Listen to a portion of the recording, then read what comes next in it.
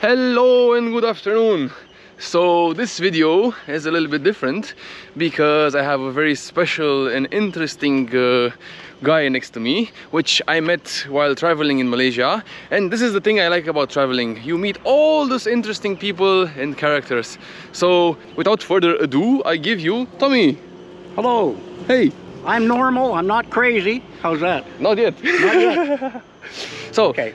Tell us a little bit about yourself. What do you do? How now you're retired, but yeah, I used to be a bad guy, and I'm now I'm doing movies, and I'm trying to do life right. You know, I'm not mafia no more. I was with the best mafia organization in the world, the Irish Mafia. Oh, okay. Yeah, they're.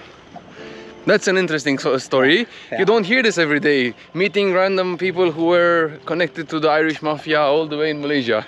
That's something special. Well, I was number 3 most wanted one time, and I had everybody in the world after me. They chased me for 10 years and couldn't catch me. Okay. I had every different disguise. I walked right by the FBI, every place, and they didn't know me, eh? So they're not as smart as they think they are. So how come does a Irish former mafia guy end up all the way in Malaysia? Well, they took all my money. I had about 230 million. They end up getting that on me. And I had 5 offshore accounts. And they went to the extent of kidnapping the bankers out of the Cayman Islands. Okay. Yeah, and they were put in jail in Florida. Okay. Until they reviewed the signature of everybody that had money in there. Oh, okay. And yours truly come up. They took 5 accounts from me. Okay. So they put me in jail too. Oh, that's terrible. A guy like me should never be in jail because I'm innocent to start with. Well, everybody goes to prison is innocent. Have you seen the movie? Everybody. Shawshank Redemption. Everybody is innocent. Yeah, but they never really. I'll tell you the truth. I got charged for this. They charged me for racketeering, murder. RICO. Yeah. RICO. The RICO, and they could only give me 17 years. That's all, you know, because they never had one thread of evidence, not even hearsay. Nobody knew me. Okay. And I was called the Canadian Goose. The Canadian Goose? Yeah, my name was the Canadian Goose. Okay. I supplied 32% of the crystal meth business in the United States was called the Canadian Goose meth. Okay. Crystal meth, 96% pure. That's kind of sounds like the story of Breaking Bad and all the Heisenberg and all that series. Yeah, but Breaking Bad actually stole 2 of the scenes out of my novel. Okay. And they called me when I got out of jail and started doing my book better. Okay. And they said, you stop using Breaking Bad. Okay. And I said, why? Why? They said, well, you're copyright infringements. I said, well, if you check on it, my copyright supersedes yours. So you stop. I named it The Real Breaking Bad, Gangster Ways. And they had to change Breaking Bad off of theirs. They got another title now, but they still use Breaking Bad on a subtitle on below. Okay. So, but they've made over $40 billion. I know, everybody in the world knows this show. But I am the real Breaking Bad, no bullshit. I would make 1,100 kilos of 96% pure, and I never did. I'm the best smuggler in the world because I went through the worst, through the United States and Canada, and never did get caught. That's an interesting story. That sounds like you're kind of like the small Pablo Escobar of Canada. Well, any, Pablo Escobar, Guzman, they were big cartel. Everybody's got them built out to big gods. Yeah. But they only had 5%, 4% of the cocaine business. I wasn't in that business. I was in the crystal meth. In a different kind of business, yes. None of the dangerous people like that were into crystal meth. So I controlled the crystal meth business. Okay. And I would say 15 times bigger than both of them. Okay. I supplied 32% of all the crystal meth in the United States.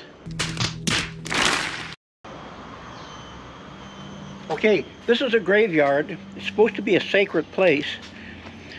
I had some real good meetings in graveyards. People don't like going to graveyards. I met Frank Catroni, one of the biggest mafia bosses, in a graveyard. And now you met Michael from the Dodo Explorers also in the graveyard. So you never know what kind of deal we're going to be talking. This is a nice spot. Yep. So, tell me a little bit about the deal that you made in the graveyard. Well, Frank Catroni was a big important mafia, but he had the real troubling bloodlines, like being Italian. Okay. And Italians are known for not being able to trust them. And for being trigger happy. What's that? For being trigger happy. Trigger happy, and they'll shoot you for a matchstick. Okay. So me and Catroni were talking about a crystal meth business. Their cocaine was getting weaker and weaker out of Colombia. Okay. And they couldn't trust anybody because it was cut when they get there. And so he got a hold of me. We met in a graveyard and at 9 o'clock at night. Obviously at night, because it doesn't have to be at day. 11 o'clock at night. It was dark anyway. And it was raining, right? No, it wasn't raining. Because this is how all the movies start. Yeah, it's well, dark and it's raining. No, he talked very nice and very good, but I never done any business with him because I know I'd have got screwed. And with me and him, if we had any complications, there would be hundreds of people dead over it. Aye. So I didn't want no mafia war, but I don't like killing people either, but it happens too. You got to be ready for about anything. And my Italians just aren't trustworthy. Irish are the cream of the crop. They don't never say nothing. An Italian will yap, yap, yap. He's gonna kill you, gonna kill you. Yeah. Try to scare the shit out of you. But an Irishman will never say nothing. But if you keep fooling with an Irishman, they'll never say nothing, but they'll come over there and cut your fucking throat. Yeah, I can imagine that, because some people say that Romanian people are kind of like Irishmen as well. I mean, we're shutting up and we're quiet, but if you bust our balls or if you step on our toes, then we're gonna go and we're gonna go at it. Back in the old days, the Italians, the Jews, all of them run over the Irish in New York and all over, just like they were dogs. Okay. And they even put signs up saying, no niggers, no dogs, and absolutely no Irish. Oh, okay. That was all absolutely over. No Irish. Yeah, makes sense. The Irish were not, they're just no good, eh? They're worse than dogs and niggers. In a way, I kind of get it, but come on, why you have to be like this? I mean... That's what it was. That's history. You can't do nothing about history. I'm not inventing history. I know you're not inventing history. The black guys, they had the worst thing in the South than Irish guys had. We were the same. Okay. Everybody hated us. Now, they run over us and they run over our kids, our women and everything. We got organized and we took over Manhattan and we run them goddamn Italians into the dark, and they're still scared today. And, okay. Yes. And the Jews completely are neutral. And they were one of the worst killers in New York too, the Jews. I heard about that. The Jews and the goddamn Italians. Meyer Lansky, he was the Jew. He could not be a mafia head, but well. No, but they were together. The Italians and the Jews were together. But when the Irish, we were so potent and so mean and so ruthless, we killed them sons of bitches everywhere, and every time they even showed up, we killed them. Okay. And like Leonardo DiCaprio and the gangs of New York, you know, the butcher and all that, he come back to kill the butcher, and he did. Okay. And that was a true story, and that's my family. Leonardo DiCaprio played Tom Donily, and what's my name? Tommy Donily. Tommy Donily, you betcha. And anyway, so right now, today, the muscle business, you know, having muscle is worth $100 billion a year. Okay. The Italians pay the Irish a whole bunch of money to do their muscle. Right today, okay? So hired muscle. Yeah, it's mafia. This is mafia, man. Yeah, hired muscle. So anyway, the Italians are so scared of the Irish. Okay, so that's just the way that is. So now you're retired. Now what are your plans for the future? I just like to have no pressure whatsoever. Okay. Which these movies are bringing a lot of pressure to me. Okay. A lot of people are underestimating me and sabotaging my webpage and my books and all that. And Why do you think that? they're jealous and they think they can push me around. They think they can profit upon your success or upon your Well, history? they've already put my books all through India, all through everywhere, Okay. and they're all taken down. And what made you start actually writing about these things? Because technically a mobster would not write novels and books about his life, you know? Well, Unless you're like I mean- Henry Hill from the Goodfellas or whatever. that stuff is good movies, excellent movies, you know. Yeah. But it's not true. I Okay. tell you what, I was raised a country boy, a Okay. cowboy. I'm a cowboy. Okay. I'm a professional horse trainer, Okay. and I can rope and ride as good as anybody. Good. Because I have no idea about roping and Well- riding. But I'm not really mafia material, but when I get into conflicts, Okay. I'm not scared of nobody. And So- anyway, to write about it now, I need money. Obviously. I need money, and I'm not gonna go into the drug business. I could make $10 million a week if I want to right now. Okay. Just by writing a book. I'm the best cook in the world. Oh. You're also cooking. I make crystal meth. Ah, well, the other kind of cooking. Yeah, makes sense. Yeah, I can make 50 kilos a week Yeah. of 96% pure. But I'm not gonna do that. I'm gonna stick with these movies. I'm gonna try to develop them. Mm-hmm. I've got a 2 con man series. I own some of the greatest racehorses in the world series. I've got a pretty good portfolio. That's a good thing. It's worth probably $12 billion if I can get it developed. Okay. I think that's a lot better and makes me feel better to do that. Than, Obviously, I mean, it's better than cooking meth and being on the run from the police and being Yeah. with all that stress on your ass. I and almost whatever. got a life. And I had connections in Washington. My cousin was a senator, got me out of jail. Yeah, that's a good But thing. that ain't gonna happen again. That's a good thing. As long as that doesn't happen again, that's a good thing. No, but so I'm going to be doing the gangster ways, the cowboy con man, and the maximum security. That's a racehorse story Mm-hmm. about the best horse in 2020 in the world. And then a bunch of people were doping the horse to make him go faster and faster. So they're basically revealing the truth about the horse industry. Yeah, well, I'm a professional horse trainer. Okay, yeah, the sport of I win kings got 400 tattered. races training horses, and I win 13 stake races. Okay. Broke 5 track records. I know the horse business. Yeah, that's very good. I told you I don't know anything about the horse business Yeah, because yeah, I well- never was in the horse business, Yeah. but I'm lucky that you can teach me about it and tell me a little bit about Well, this. it's really a beautiful life. And I can imagine, but you have to have also the cash for it yes, and to invest. if I ever make any money, I'm going back in the racehorse business. Okay, that's a good thing. I'm for it. But so you don't use drugs, you don't take them, then why would you make them? For the money? For money. No, I don't do drugs or anything. I don't even smoke a cigarette. Never in my life. That's a good thing. Do you drink? Oh yeah, I've got to have a drink. Okay. Every Irishman has a drink. Every Irishman has a drink. Yeah, that's why I ask you if you drink, because if you have an Irishman that doesn't drink, you cannot trust him. Can't trust him. No. You cannot trust him I at like all. beer and Whiskey? yeah, no. I put my fists up. I have a little whiskey. I can't stay away from that. I got it. Ah, okay, so you have the fighter blood in you. When you have whiskey, I have the worst. go a little bit. I have been blessed with the worst Irish temper in everybody. It has been a curse to me all my life. Okay, then I should be careful what kind of questions No, I ask you. 'cause- I'm good, but even a week or two ago, somebody bothered me a little bit, and I was in a bad mood, and I just felt like going over there and tearing him up.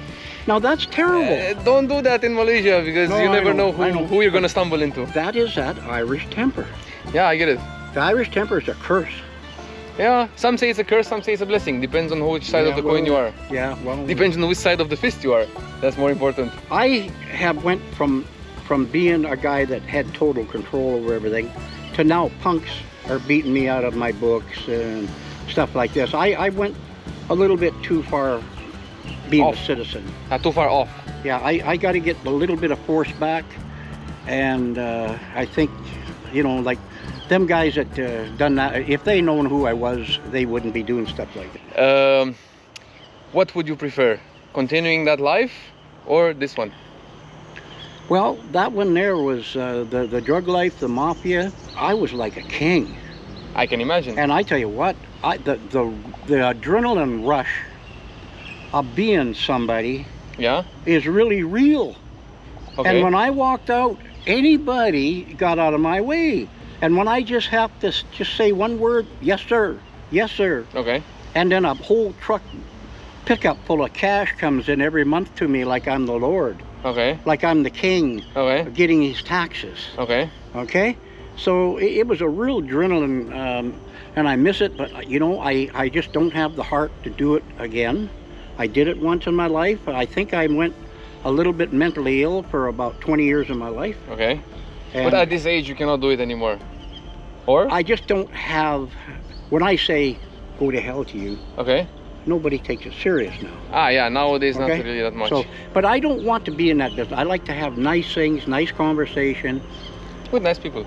and nice people, and travel, and maybe use this for entertainment. You know what I mean? Okay. At what age did you retire, by the way? What's that? At what age did you retire? I was always retired. No, I mean, at what age Well, did you they- retired from the mob? From the mob? Well, I'm still mob. I know, but technically you're not doing it anymore. Oh no, they kicked me out. They said, don't you do nothing anymore. Don't even, At what age? about 2000. Okay. So pretty, They said, 20 just years don't ago. do nothing. don't do nothing. And I Okay. went to jail for, I did about 10 years actually. Ah, okay, so at least you had some time to think about it and... Well, they got me out of the States right away, but Canada picked it up, and it was illegal sentence and everything, but they made me do 6 years or 7 years up there in Canada on parole. Okay. Not in jail, maybe a year and then on parole. But Canada are just dirty bastards, because that's being crooked. There's no parole follows an American sentence to Okay. Canada, but they did for me. When did you get, at what age did you get inside the Mafia? You told me that you were born inside of it. My mother is Hazel Viola Donily, Okay. and he was chased out of New York by Al Capone Okay. back in the early, Jesus, I think it was 29 or something, or 30. Okay. And so that's who my mother is. She's Hazel Viola Donily. I'm second cousin to the people that are running the Mafia right now. Okay. And but they tell me to just stay out of the business and go do your movies and leave us alone and shut up. I said, okay, I'll do this. Just what I'll do. And at what age are you starting to get more involved in this thing? Well, I was in the ranch, on the ranch, and there were some people stealing our cattle. And my old man said, you go up there and stop that. And he said, once and for all. And when Dad said that, that means you stop it. Okay. I come home drunk one night. Up in the hills, there's lights. So I goes up there with my dog. I had an Irish Wolfhound. Okay. Went up there, and sure enough, they had a portable pen. And they had 20 head of cows. They butchered one. Okay. And I went in there, and he had 3 sons. And I tried to stop him. They start beating the shit out of me, all 3 of them. Oh, okay. Oh, really bad. And that, but they didn't count on that Irish Wolfhound jumped out and took all the back muscle right off the one guy. Okay. And then he clamped right on top of the other guy's shoulder and just crushed his shoulder. Okay. And the other guy, he ripped his arm right off, like right down. And I stopped the dog, eh? The Irish Wolfhounds are killers. Yeah, they are mean son of a bitches. Yeah. Anyway, they got out of there, and then their old man come with a shovel and tried to hit me over the head with the shovel. And I didn't want to hit the old man, but I took the shovel away from him, and I put him up on a pole they had there to put their pen up, and I put barbed wire all the way around him, around his throat, and then I took one of the spade there, and I twisted it and made it so he couldn't get loose. Yeah. And then it grew into his stomach and grew into... The kids never come back and got their old man. He was on there 3 days later, and section people on the track seen him and said there's a crucifixion. Okay. So the cop and the preacher come out and said that's the most gruesome thing they've ever seen. Okay, but so that's pretty graphic for a kid going for his cattle. I know, but so what happened was the whole community got mad. The preacher said he's a gatekeeper of the community. Okay. And the devil walks amongst us, me. Okay. For doing something like this. Okay. And anyway, my mom made a deal with the Mafia and said, he's a brat, we can't handle him, take him to the Mafia, get your men to straighten him out and send him back. Okay, so you went there to be straightened out, to About become 18 years old. to become a proper guy. Yeah, yeah. Kind of like some guys who go in an army. You went to the mafia. Yeah, so it didn't work out. I went after them too, so. And you became a hitman, or well, a made man. Well, I run over a couple. No, they never. I was always a made man. I was born into it. Okay. Yeah. Well, I don't know how it is in the Irish Mafia. I know how it is in the Italian Mafia, because that one you see on television and the one you see in the movies. If they were born into it, they don't have to prove okay, themselves. they don't have to prove themselves. Yeah. Okay. So, good. anyway, they're telling me go ahead and say what you want. Nobody believes you anyway. I said okay, I don't care. I'm not mafia no more. You guys can go fuck yourself. And that sounds pretty. But every time I need something, I call them up and they help me every time. Oh, that's a good thing. Yeah, at least they don't forget. No, An Irishman never forgets. When they hear me, they say, it's the fucking con man. And they all laugh. What the fuck's he want? And I tell them, and then they say, all right, we'll look after him, but don't you fucking come around here. That's all I hear. So that goes to show you guys, you meet a lot of interesting people while you're traveling, and you never know who you're gonna stumble in a small hostel in Malaysia. And what about you, Gigi? What have you been doing for the past several hours? Editing. Editing? What are you editing? I'm actually helping Tommy getting his book released. Okay. So he can tell his side of the story. Okay. Yeah. Why are you helping him? What happened to his book? I don't know exactly. There was like a misunderstanding, but yeah. And how's that going for you now? Oh, it's been a few hours. It's been a few hours? Yeah. And how is the story that you're editing? Is it any good? It's insane. You guys should check it out. I'm almost finished. I have 7 pages left. 7 pages left? Out of 200. Out of 200. Okay, so the book is gonna be released then. Yes. Okay, tell the people where they can find the book. I think Tommy should tell that himself, or if he doesn't, like, you can find the book on Tommy's page. Webpage, yes, which we will link in the description, and also his Amazon or whatever other means of selling he has. We will link it in his description, in our description, right? If you're into gangster stuff, check it out. Yeah, his stories are interesting and totally different than any other guy from Canada that I ever met. So, Canadian guy in the Irish Mafia, that's something you don't hear every day. On parole, and this was the end of my sentence. And when I was driving around in Calgary, there was a black car with detectives in it, and would follow me and stop me, and take me out and push me around. And they said, "We got a bigger gang than you got, and you're nothing," and kept telling me all this shit. And one day I got mad. They stopped me and give me a ticket for whatever. And I said, you guys better look out, because the Irish Mafia has 24 million members, and about a third of them are police officers and politicians. You're working right with the Irish Mafia and you don't know it, you dumb bastards. And they said, they start looking at me, and I said, if you stop me again, I'll come after every one of you. There's 5 of them. I said, you'll never see your kids or nothing again. Don't you ever pull me over again. So the chief of police of Calgary called me in, and he said, look here. He showed me his name tag. He was Irish. That meant something. Okay. And he said, Tommy, you take it easy. And I just looked at him, never said a word. And he said, them detectives will never stop you again. You'll never see him again. I said, okay. Okay. And he said, I'm not your enemy, but don't ever come in here again. And I said, thank you. And you know what? I never seen them goose anymore after that. So I don't know. You're supposed to be very educated, and you know, you're supposed to do things right and everything. But I think a little bit of force sometimes makes things a little easier, don't you? Yeah, in a way I agree. I mean, a little bit of force sometimes helps out, but as long as you apply it, like, not too much, you know? You push a little bit the envelope, but not too much. Unfortunately, Irish Mafia, when they say there's going to be something happening, it happens. I can Guaranteed.